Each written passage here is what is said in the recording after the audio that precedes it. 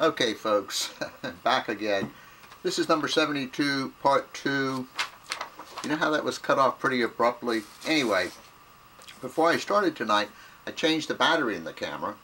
And then I said, well, why don't you check to see how much memory you have? Did I do that? No, I said, of course you have enough memory for just a few of these tapes. Hey, I didn't have any memory, that's why it was cut off. But, let me start up the old watch. I did go back and look at it, and I got cut off when I was talking about Carl Hiaasen. And this, I really shouldn't even be saying this, but what the hell, there's nobody out there anyway, so what the hell difference does it make? But anyway, this book I started, if you've read Carl Hiaasen, you know what type of writing he does, for lack of a better word. If you don't know Carl Hiaasen, I'm pretty sure it's H-I-I-A-S-E-N or something. Carl, put it in there. I mean, put it on Amazon. I mean, he'll pop up. He's written, I don't know, maybe 15 books or so. And they're just truly interesting books. He writes about Florida. As I said, as I remember, he's a columnist for Miami paper. And he always has outrageous people. In other words, maybe not everyone, but a lot of the people in his books are, I would say, outrageous people, you know. And for instance, he has a former governor who lives in the woods and lives off roadkill, and the former governor appears from time to time. But you know, he has these kinds of characters. One time he had a guy who was a bad guy, and a Rottweiler latched onto his arm. He cut the dog's head off and walked around with the dog's head on his arm.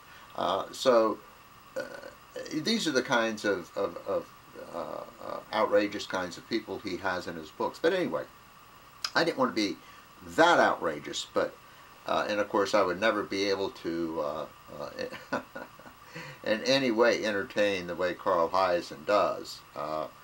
But I started this book, and as I said, I used a lot of people who I know, and I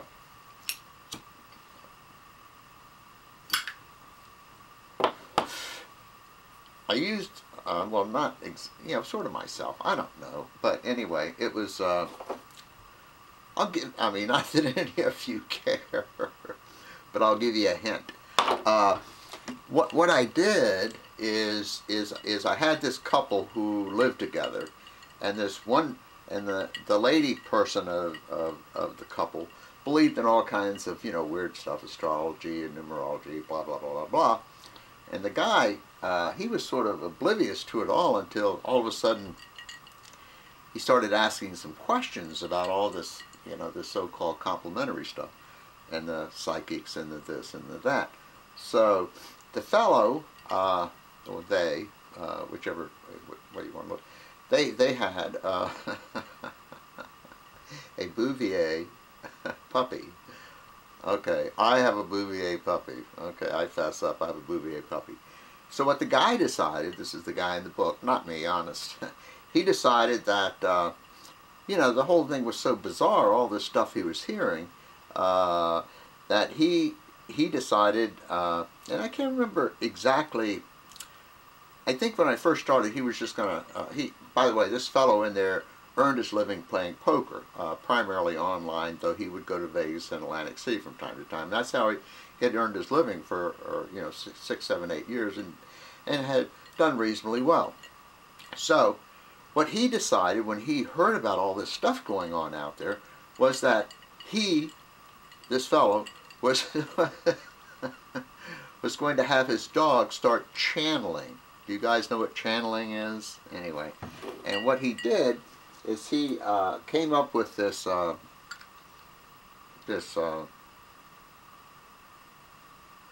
some god or something from, you know, 3, 4, 5, 6, 10,000 years ago, and he decided he was going to have this god channel through the Bouvier puppy. Now, of course, the Bouvier wasn't an actual puppy from the standpoint of, it wasn't, you know, it was a couple of 3 years old, but my daggone dog, I still think is a puppy. So anyway, so what he was going to do was channel through the Bouvier puppy. And he initially started out thinking of doing that strictly to make money. In other words, I mean, the poker was going well, but he figured, hey, what the hell? And he had a point to make. The point being, maybe I'm talking too much tonight about this stuff. But what the hell? Nobody's listening anyway, so I'll just keep babbling on like a moron. Excuse me. And no, this isn't the important part. You have to keep watching. So what he did was he dreamed up this god from years ago and said that the god had a red spot on its head and he was going to put a red spot on the Bouvier. And so he decided these people were so gullible, he just took some spray paint and sprayed a little dab of paint, on the Bouvier, the red dot. And of course, this would work in to the fact that, oh, the god, 35,000 years ago, 10,000 years ago, or yesterday, or whenever, had this red dot. And of course, the Bouvier has a red dot, and of course, the god's channeling through the Bouvier. Prior to this fellow working up to that, well, let me go to part 3. I'll be right back. Hold on.